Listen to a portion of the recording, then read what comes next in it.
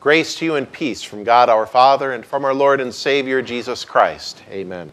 Our text for this morning is our second lesson from 1 Corinthians chapter 1. Before the sermon, I'll just reread the last verse of our text where Paul writes, "For the foolishness of God is wiser than man's wisdom, and the weakness of God is stronger than man's strength." So far our text. In the name of our Savior Jesus Christ, the Word made flesh, dear Christian friends. So imagine a fifth grade boy living around here who's looking forward to his birthday. And as the birthday approaches, his parents ask him, well, what would you like for your birthday? And like many fifth grade boys around here, he says, I would like a Packers jersey for my birthday. Oh, great. Well, what Packers jersey should we get you? He thinks and says, well, I would like the quarterback's jersey. Well, very good. So there on his birthday, there is a package, and he opens up the package, and of course inside the package is a green jersey with number 12 on it. Rogers is the name. And he looks at it, though, and he's got somewhat of a downcast expression on his face. They ask, well, what's wrong? Well, that wasn't the Packers quarterback I wanted. Oh, well, okay. We can go and we can exchange that. There are a few number 4 jerseys available yet. We will get you that. No, that's not the one I want either, he says. And they're thinking, well, is our boy an old school Packer fan or what? We'll get you a number 15 Bart Starr jersey then. No, that's not the one I want either. And the parents can't figure it out. They're not going to go all the way back to Arnie Herber, they don't think. And finally, the boy says, I want number 17. I want a David Whitehurst jersey. And mom and dad look at each other and think, why? You could wear Aaron Rodgers' jersey. You could wear Brett Favre's jersey. You could wear Bart Starr's jersey. Why would you want to wear David Whitehurst's jersey? Not to bag on David Whitehurst. I mean, he wasn't the best quarterback in the world, but he was good enough to play for 8 years in the NFL. But still, David Whitehurst? The boy simply says, that's who I want. Okay, if that's what's going to make him happy, mom and dad are going to go out and get him a custom number 17 Green Bay David Whitehurst jersey.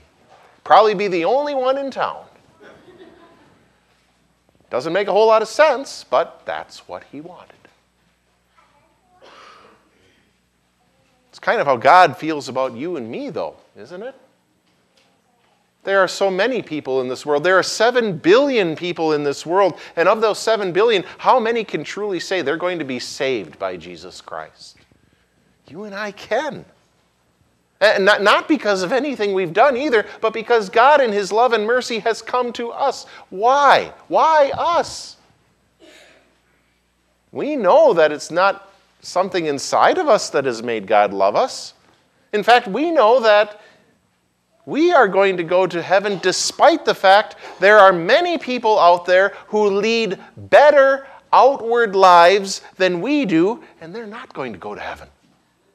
That doesn't make a whole lot of sense, and yet this is God's love for us. Senseless love. In a world that wants to make everything make sense, we have to admit there are some things that just don't make sense. They never will make sense to us, and that's a good thing. Your strength is God's senseless love. Paul's writing to the Corinthians in our text, a congregation that he helped start, and a congregation that was mixed of practically equal parts Jewish believers and Gentile, non-Jewish believers, Greeks. And Paul freely admits that the message that he preaches is regarded by most people who hear it as foolishness. We've talked about it before. Why is it that you are never going to be able to argue your unbelieving friends and family members into believing what you believe? Simply because what you believe doesn't really make any sense on its face. That God loved you enough to send His Son down to earth to die for you. And it didn't make sense to many of the people who heard the Apostle Paul preach either. He refers to some of the opposition that some of the people in the Corinthian congregation would have brought into the congregation as part of their personal bias growing up. Jews demand miraculous signs, Paul says. Greeks look for wisdom. Jewish people could have looked back in their history and seen all sorts of miracles that God performed, from the parting of the Red Sea to escape the Egyptian army, to the miracles that Elisha and Elijah performed to prove that they were prophets sent from God. They could see a God who intervened in their nation's history and performed miracles. So it's no wonder that when Jesus was conducting his ministry among Jewish people, many times they would seemingly interrupt him in the middle of what he was saying and say, "But can you show us a sign? Can you do something miraculous?" Because that's the way that we'll know that you actually are who you say you are. And according to his love and mercy, Jesus sometimes would condescend to perform a miracle to show that he was who he said he was.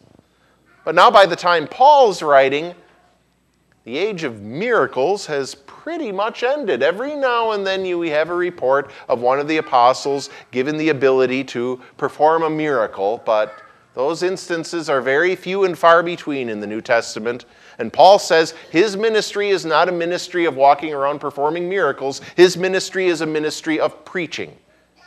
And he preaches Christ. Not Christ the miracle worker, but Christ crucified. His message is not all the miracles that Jesus performed. His message is Jesus died on the cross for you. And to many people, that just isn't appealing. The Jewish people want to hear about miracles. The Greek people want to hear something philosophical. The Greeks invented philosophy. Literally, it means the love of wisdom. You think back in Greek history to Aristotle, to Plato, to Socrates. These were guys who, along with their followers, loved getting the gears in their head turning so quickly that they could think in ways that people had never thought before, and then be so proud of themselves that they could think such high, lofty thoughts. And the Greeks wanted a message that would challenge them intellectually, and make them think, well, there is enough in Scripture to challenge us intellectually, if you're patient enough to get to it. But we have to admit, the basic message of Christianity is very, very simple. Jesus Christ died to pay for your sins. And that wasn't what the Greek people wanted to hear either. It's too simple, too easy.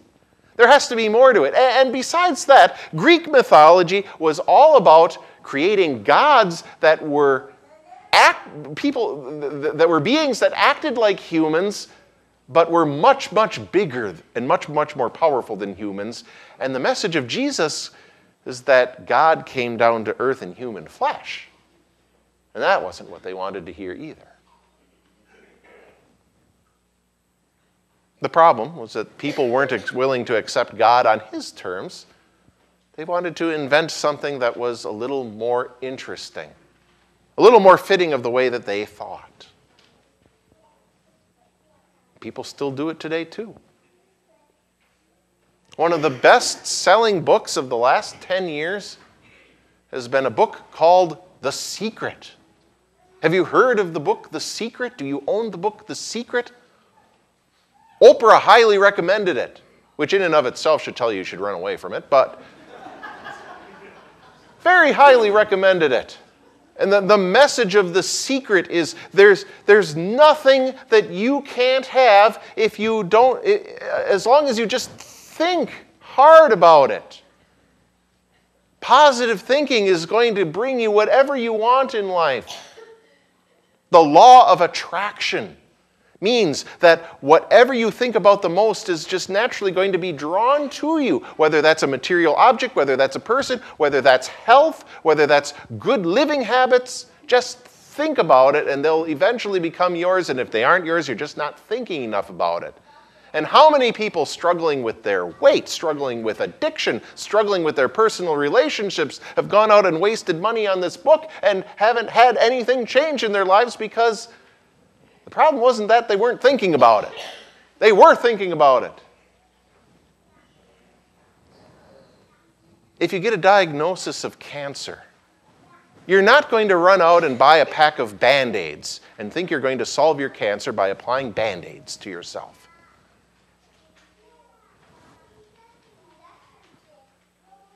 The Apostle Paul says that the message of the cross is foolishness, but only to those who are perishing.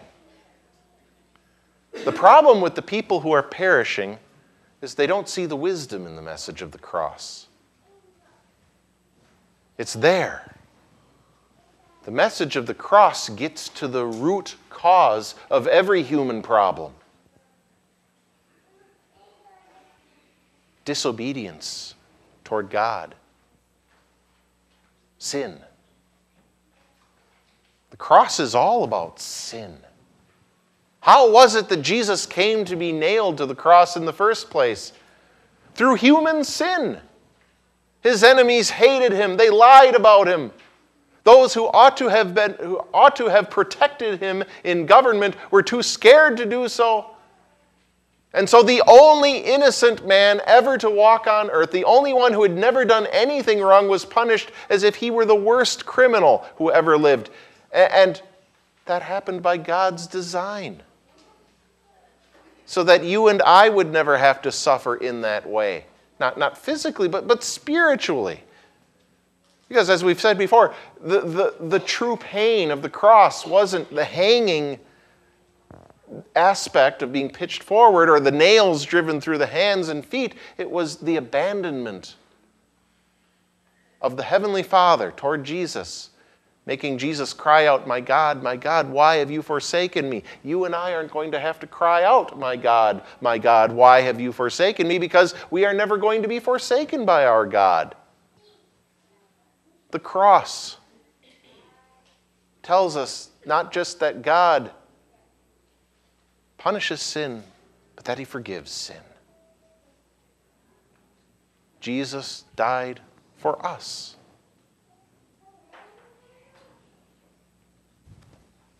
That's our strength. That's our strength to get through each and every day. That's our strength when we look ahead to the future. We have a God who so loved us that he was willing to give up his only Son for us.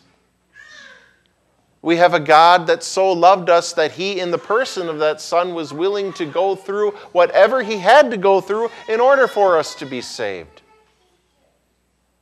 And we have a God that so loves us that he's going to keep every single promise to us that he's made, including his promise to take those difficulties that we have in our life and turn them around and make them somehow blessings for us.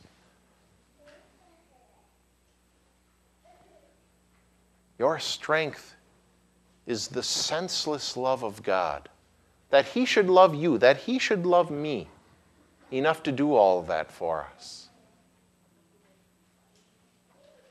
Many of you have heard me preach enough to have some sort of opinion as to the way I preach and the sermons that I construct, and I wonder if some of you think that my sermons are just a little bit repetitive. That in the end, all of them kind of sound at least a little bit alike. Well, I hope so. Look at the Apostle Paul in our text. He preached Christ crucified, and I pray that I always do too. Because whatever else is going on in the world that we can refer to during the sermon, whatever is happening in our earthly lives that we're struggling with that we could refer to in a sermon, in the end, it has to come around to the one place where we can actually get comfort, the one place where we can actually get hope for the future, the cross of Christ. So yes, Satan will whisper in my ear when I'm preparing a sermon, "Hey, Schmidt, you better come up with something interesting this week. You got to get something new in there that they're going to listen to this time around." Not that anyone ever wants to be boring, but It has to be about Jesus. And most specifically, it has to be about the cross of Jesus. That's where we see the senseless love of God. Loving us so much that he would give up his own Son for us. That's where we see the love of Jesus for us, enduring all things so that we would not have to endure that same pain. That's where we see our strength to endure in this day and age. When we see the one who carried his own cross, also willing to carry our crosses alongside us. And that's where we see real hope for the future. Where we know that because our Savior bled and died for us, we have a perfect place waiting for us in heaven. Some of us are smarter than others, and we can get those wheels turning a little faster. Some of us are physically stronger than others, and we can do things physically that others can't do. But even if we're weak, frail, even if our minds start to deteriorate, our strength is always in the same place. And our strength is stronger than anything that any human being can devise. Our strength is the senseless love of God. Amen. And the peace of God that transcends all understanding will guard your hearts and your minds through Christ Jesus. Amen.